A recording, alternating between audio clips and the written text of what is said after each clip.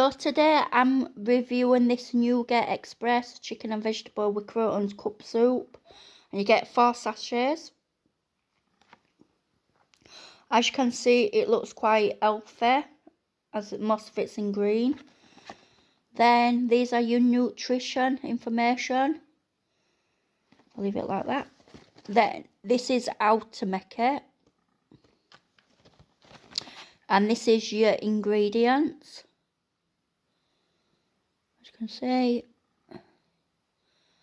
yeah, so you get 4 of them, and it says 4 times 28 grams, so I presume 28 grams in each. I can show you what they look like. They was available in different flavours, but to be honest, I didn't read this bit where it says the croutons, because if it's the croutons, I probably wouldn't have really got it, because the croutons are making me a bit like sickly. I know it's like dry bread in it, but it, for some reason, it makes me feel a bit sickly, but I'm going to try it anyway. So this is what it looks like. You probably could, maybe, if you want a bit more of a thicker soup, either add less water or maybe add 2 of these. Get what I mean? But these was 49 pence for 4 little sachets, so that's quite good. So if you do go to work and you want something nice and warm, or you could even maybe put in like a flask, and yeah, you can keep it warm.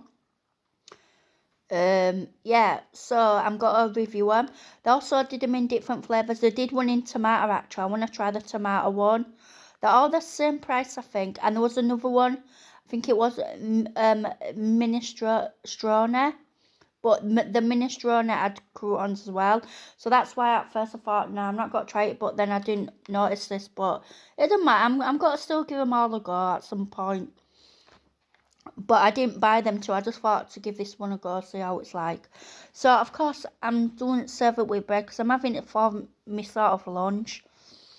So this is what it looks like. You can see, you don't need a spoon. I could try and show you without spilling. It's mainly to like drink really, but like I said, if you want it thicker, either add less water, but it does smell really nice. It smells like chicken, of course. So yeah, is there any information about what it's got in it?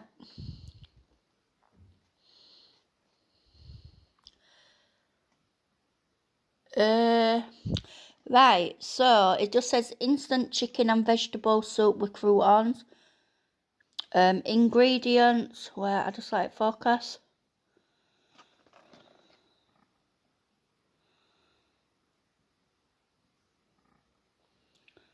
Don't know, sometimes it lets it focus. Anyway, as I can see,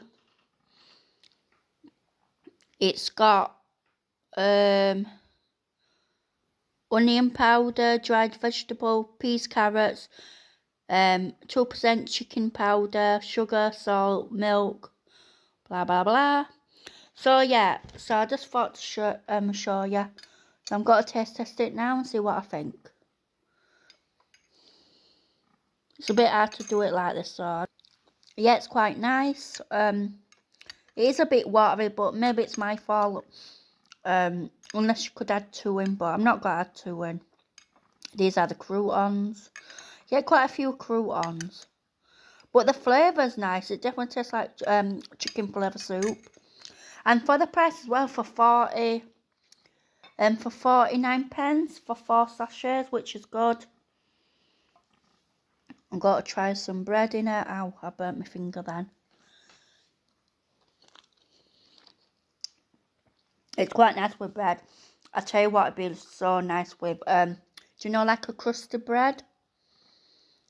Definitely. It's really nice, this one.